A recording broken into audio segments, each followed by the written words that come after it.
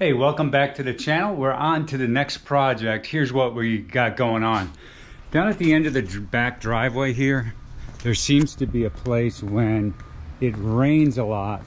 Of course, the water builds up back here in the alley, but that's not the problem. The problem is, in order to get the pickup truck into the driveway, this back driveway, I kept running over this area here. So what I've started to do is dig up the sod here, and what I'm going to eventually do is put some gravel in here to let it pack down, and then finally put some concrete over that. And what I've been doing is just doing it by hand, digging it up with the shovel, putting it in this bucket, and then I'm bringing it over here to where I need some dirt, because I got a little bit of a low spot where the water comes off the gutter here. Sometimes the water all ends up here, so I've been filling the dirt in all along our patio here, and then eventually what I'll do is I'll put some sod.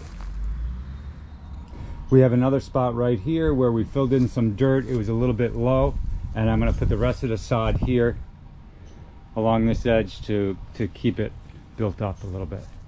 All right, so we got all the sod planted in. Came out pretty good. We're going to have to water it every day for about a week or so till it takes root, and it should work out really good. And I put the extra dirt along the house here where the water had washed away quite a bit over the years, so I filled it in a little bit. I think that grass will grow in no problem. Here in the bigger area I put sod.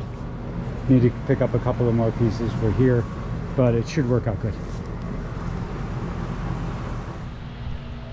Okay, so we have the hole completely dug, and I put these stakes in here with the tape. I didn't have any other color tape but the painter's tape on me right now because it's Thanksgiving Day, so I wouldn't be able to run to Home Depot for caution tape. But I originally set my sawhorses here to make sure that nobody fell in the hole, and then of course somebody rode by on their bicycle. I got it on camera, and they stole my sawhorses. I guess they thought I was throwing them away, or I don't know what they were thinking, but I guess they needed them worse than I did. So I went and got new sawhorses, but I'm not going to put them out here. So I just put these stakes in the ground and keep people out of from falling in there. At least if they're walking down the alley or riding their bikes, they won't see that. They won't fall in there. All right, my buddy John's here, and we're ready to mix up the concrete and start pouring it into the end of the driveway. So come join us.